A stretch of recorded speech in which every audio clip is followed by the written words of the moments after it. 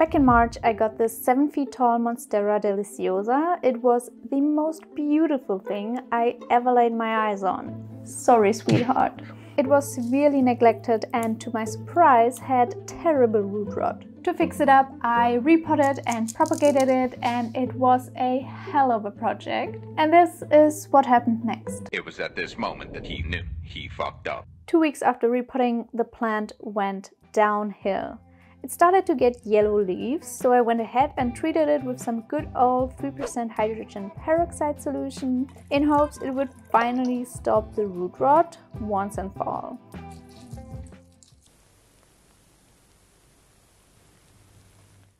On the other hand, I could already see some success with my water propagations. And even the wet sticks in the moss perlite prop box were showing first signs of root growth. I decided to put the Monstera chunks into finely shredded sphagnum moss mixed with some perlite. It has been like this for 2 weeks now. I already see some of the axillary buds like swelling a little bit, so the tissue around it is cracking, softening, popping off. Root-wise, I don't really see a lot happening yet. Now back to the mother plant. A few more weeks have passed and it didn't look great. It has lost all, and I mean all of its leaves. I have to do something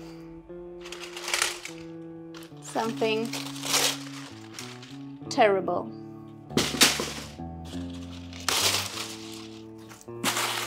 Just the sound is terrifying.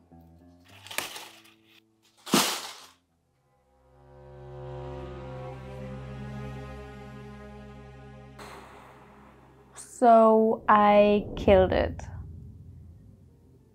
Kinda. Because to my relief, I found those 2 little axillary buds shooting with new growth. So this plant was alive after all. Fear not, we have hope. This is the official update on the Monstera Deliciosa large form. At least a part of it. What you see here are the stem cuttings and the top cutting I put in water to propagate. And let me show you the roots. The roots are absolutely amazing. I mean, just look at this. I think these are ready to be potted. And also, are you ready for it? Oh my goodness, okay. Just look at this. Wow, that's a really well-rooted cutting. Now let's get these babies into soil as fast as possible. These will do. Here is coco wire, worm castings, perlite, orchid bark, some slow release fertilizer, just a general aeroid mix. I'm also going to be using the aeroid mix from Cyber Soil from Cybotanica, starting with the stem cutting. Now I really want to make sure I don't break these delicate roots. Moving on with the top cutting. It has a much bigger, much more extensive root system. Like this. I think in here there's already a new leaf growing. Can't wait to see it. Probably will be small, but it's alive. That's a win for me. This is nice. With newly found hope and summer around the corner, I decided to put this Monstera out on my balcony with lots of direct sun and natural wind movement to promote some really strong, healthy new growth. Fast forward a little over a month and I finally saw the first little tiny baby leaves on the mother plant. Compared to the human-sized leaves she had before, this is certainly disappointing. But I was just so relieved I didn't kill her. And most importantly, that I didn't have to admit it to you guys at home. I mean, hashtag worst plant YouTuber ever. This would have been very uncomfortable. If we have a quick look at the propagations, there is growth as well.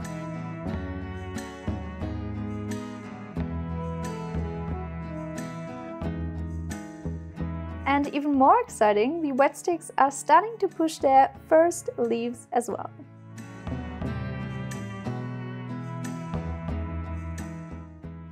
Now welcome to the present day. It's officially 7 months since I bought this giant Monstera Deliciosa, brought it home, butchered it here at my place, and I want to show you where we are at now. Of course, I will have to tease you a teeny tiny bit longer, sorry.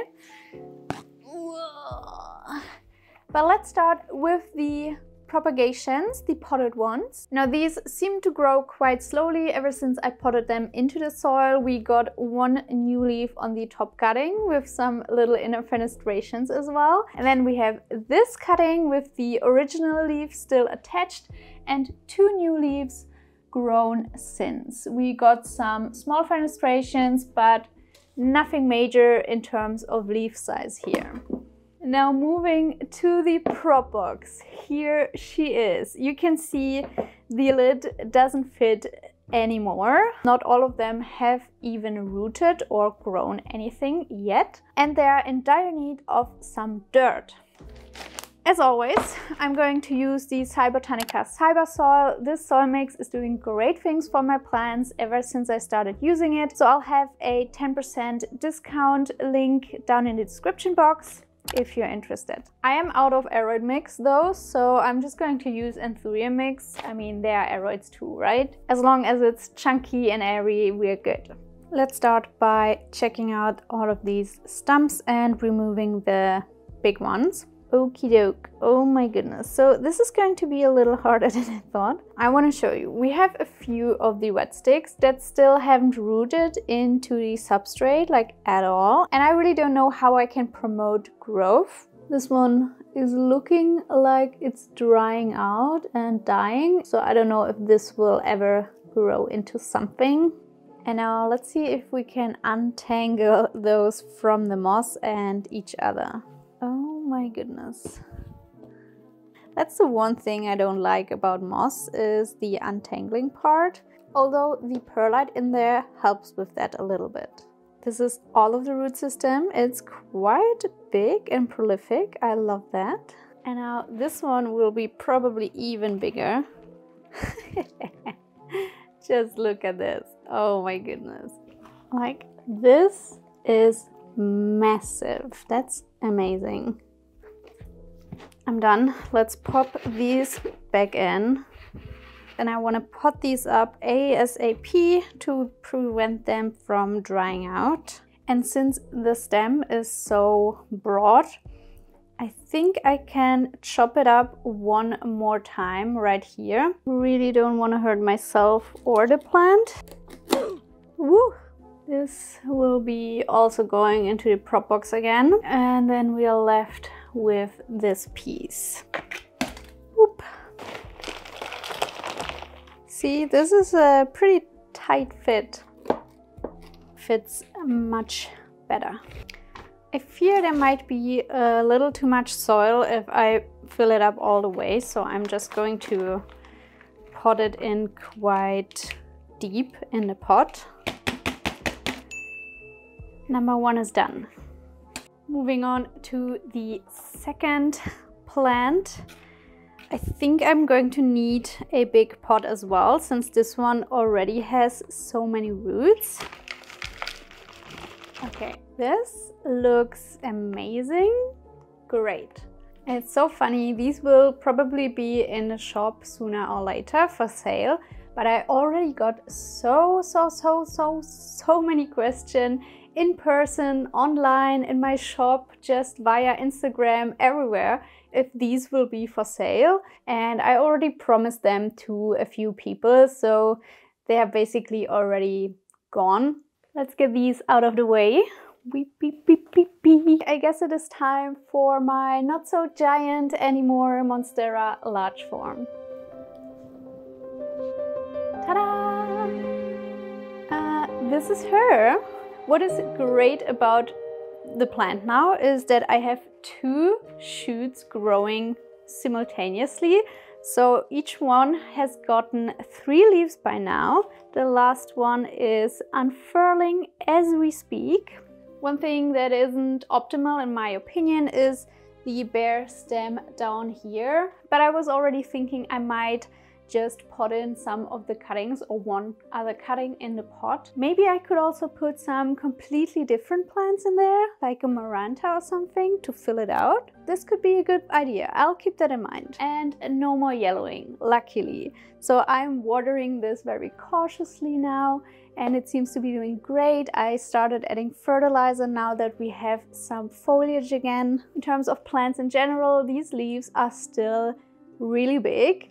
Of course, it's nothing compared to what this plant was before. Unfortunately, I still got it on the stake here at the back. I've got a few new aerial roots growing down the back. We have one inner fenestration already, and quite honestly, the leaf size is already bigger than my head. Unfortunately, we're heading into winter now, so I don't think there's going to be much more growth for this year, but next year I'm hoping for some more sizable leaves. Now, in my last video, there were a lot of people quite upset with me because I cut her back so drastically, and I just want to say I did what I thought was best in the given situation with the best of my abilities and everything that I know about plants. Also, it's just a plant. I bought it, it's mine, and I can do whatever I want with it. There, I said it. Of course, I'm a little sad that I don't have this dream plant of mine with those giant, beautiful leaves anymore. But for me, plants are all about experimenting, trying out new things, learning from my mistakes, and the nice thing is they do grow back. And I'm only 28 years old, so I have my whole life ahead of me to grow this plant into a giant once more.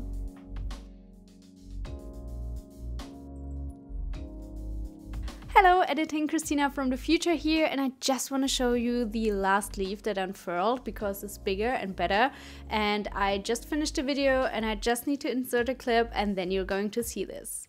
Very meta right now, I know.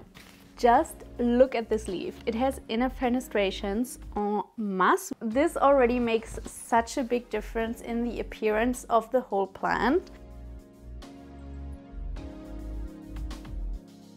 So if you want to see more of my plant journey and her over the years, then hit subscribe. I'll see you next time. Until then, enjoy your plants and goodbye.